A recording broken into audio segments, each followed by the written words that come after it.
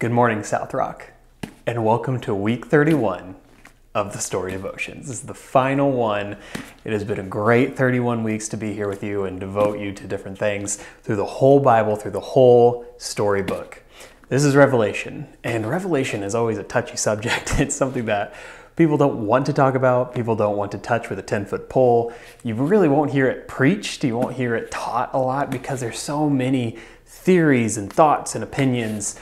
And I have mine, and everybody on staff has theirs. And Rick Allspaw, last week, he said, he's a pan-millennialist because he thinks it'll all pan out in the end. And, there's all these different opinions. But it's so important to still read it and still study it and still look at it because there's so many important and worthwhile things here and things that instruct the church and tell the church just what to do and how to feel and what to look for. And one of my favorite verses is actually in Revelation.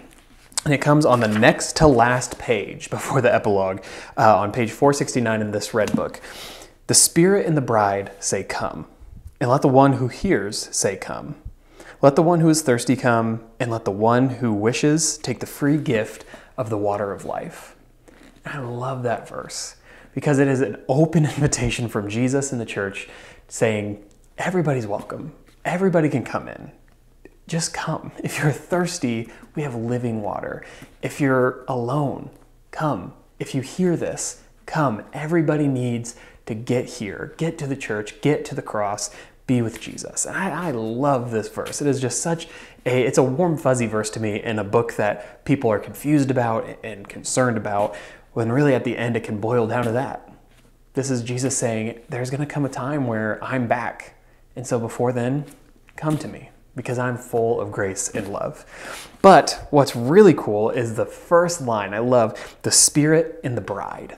Now that's obviously the Holy Spirit, but the bride is the church. So both the Holy Spirit and the bride of Christ, the church, are saying, come and hear the word. Come and enjoy rest. Come and enjoy what Jesus has. And we as members of the church are called to do this, are called to go yell into the world, come here. And so this is my final devotion to you, the final thing to admonish, devote you to, and kind of teach about.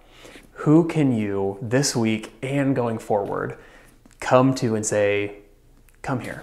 Let me tell you about Jesus. Let me show you who Jesus is.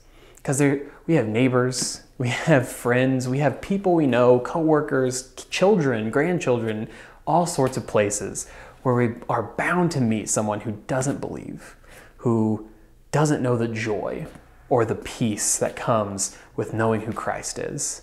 And so this week and forward from here on out, be the church with the Spirit in tow, Spirit in your hearts. Look for these people that need to hear the words, come and rest, have this living water, and don't be thirsty anymore. So that is all I have for not only this week, but for the story. So it has been an honor to do this with you, and I'll see you around.